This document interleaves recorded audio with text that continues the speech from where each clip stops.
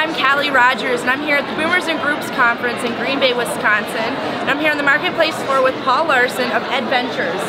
Paul, tell us about your tour operator company and what you have to offer our boomers. Well, first, Callie, it's great to be here in Packerland. Just don't tell my friends in Chicago or Minnesota, okay? It really is. But at Adventures, this is a great place to be, where we're out with people that travel and they understand the benefits of travel, right? We were just talking, and when we travel, we decompress, we make new friends, we build relationships, and we travel for different reasons: for faith, for sport, for arts.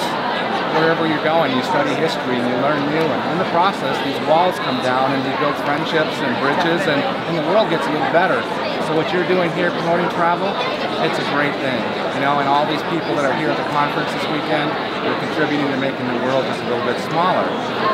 And at Adventures, we customize, because everybody's looking for something a little different, and we customize whatever the group wants, whatever the level of budget that they have, whatever their purpose is, and hopefully they engage the culture in the process and engage one another, you know?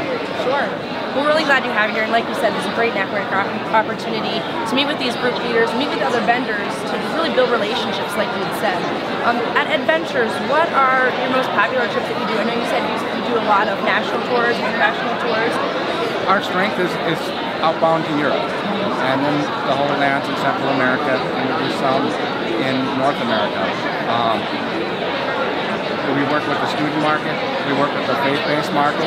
That's a big part of what we do. There's the Luther 500 thing coming up in the next 2 years, which is driving a lot of people to Germany.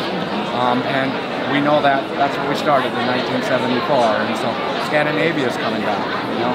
And so there's a lot of great places, and Callie, the hardest decision you and I make is where we're going to go next. Definitely. Well, we're so glad to have you here at Boomers and Groups, having the opportunity to meet with these people. So when you boomers do plan, make sure you reach out to Paul. I'm sure you'd be happy to help them with their itineraries. Absolutely, Callie. Thank you so much. Thank you. Have a great rest of your conference.